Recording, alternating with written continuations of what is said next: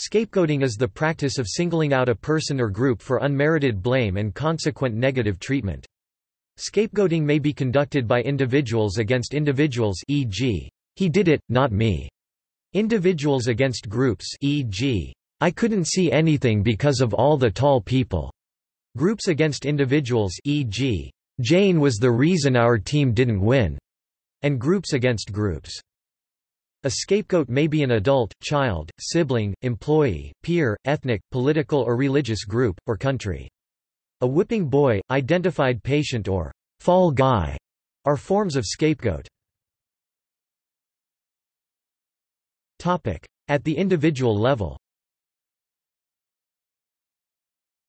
A medical definition of scapegoating is process in which the mechanisms of projection or displacement are utilized in focusing feelings of aggression, hostility, frustration, etc., upon another individual or group, the amount of blame being unwarranted. Scapegoating is a hostile tactic often employed to characterize an entire group of individuals according to the unethical or immoral conduct of a small number of individuals belonging to that group. Scapegoating relates to guilt by association and stereotyping. Scapegoated groups throughout history have included almost every imaginable group of people, genders, religions, people of different races, nations, or sexual orientations, people with different political beliefs, or people differing in behavior from the majority. However, scapegoating may also be applied to organizations, such as governments, corporations, or various political groups. Its archetype. Jungian analyst Sylvia Brinton Pereira situates its mythology of shadow and guilt. Individuals experience it at the archetypal level. As an ancient social process to rid a community of its past evil deeds and reconnect it to the sacred realm, the scapegoat appeared in a biblical rite, which involved two goats and the pre-Judaic, chthonic god Azazel. In the modern scapegoat complex, however, the energy field has been radically broken apart, and the libido split off from consciousness.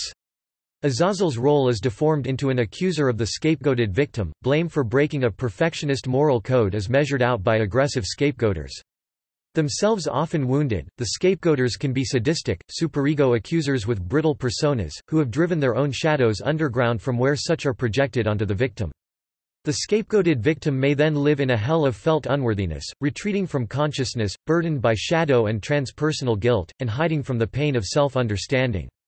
Therapy includes modeling self-protective skills for the victim's battered ego, and guidance in the search for inner integrity and the victim's own voice. Projection.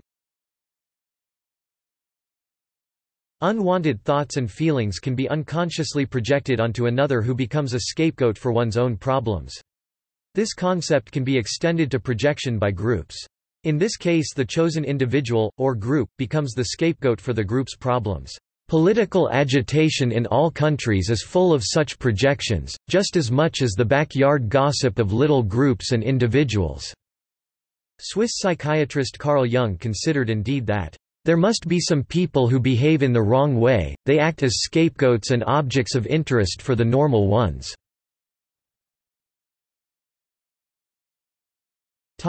Scapegoat theory of intergroup conflict. The scapegoat theory of intergroup conflict provides an explanation for the correlation between times of relative economic despair and increases in prejudice and violence toward outgroups. Studies of anti-black violence, racist violence in the southern United States between 1882 and 1930 show a correlation between poor economic conditions and outbreaks of violence, e.g., lynchings against blacks.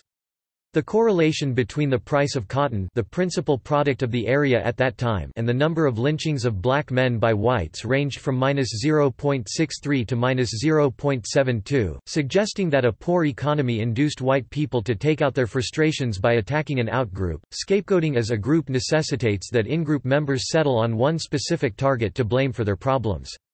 Scapegoating is also more likely to appear when a group has experienced difficult, prolonged negative experiences as opposed to minor annoyances. When negative conditions frustrate a group's attempts at successful acquisition of its most essential needs, e.g., food, shelter, groups develop a compelling, shared ideology that, when combined with social and political pressures, may lead to the most extreme form of scapegoating, genocide. Scapegoating can also cause oppressed groups to lash out at other oppressed groups. Even when injustices are committed against a minority group by the majority group, minorities sometimes lash out against a different minority group in lieu of confronting the more powerful majority. In management, scapegoating is a known practice in which a lower staff employee is blamed for the mistakes of senior executives. This is often due to lack of accountability in upper management. Scapegoat mechanism. Literary critic and philosopher Kenneth Burke first coined and described the expression scapegoat mechanism in his books Permanence and Change 1935, and A Grammar of Motives 1945. These works influenced some philosophical anthropologists, such as Ernest Becker and René Girard. Girard developed the concept much more extensively as an interpretation of human culture. In Girard's view, it is humankind, not God, who has need for various forms of atoning violence. Humans are driven by desire for that which another has or wants, mimetic desire. This causes a triangulation of desire and results in conflict between the desiring parties. This mimetic contagion increases to a point where society is at risk. It is at this point that the scapegoat mechanism is triggered. This is the point where one person is singled out as the cause of the trouble and is expelled or killed by the group. This person is the scapegoat. Social order is restored as people are contented that they have solved the cause of their problems by removing the scapegoated individual, and the cycle begins again. The keyword here is content. Scapegoating serves as a psychological relief for a group of people. Girard contends that this is what happened in the narrative of Jesus of Nazareth, the central figure in Christianity. The difference between the scapegoating of Jesus and others, Girard believes, is that in the resurrection of Jesus from the dead, he is shown to be an innocent victim. Humanity is thus made aware of its violent tendencies and the cycle is broken. Thus Girard's work is significant as a reconstruction of the Christus Victor atonement theory.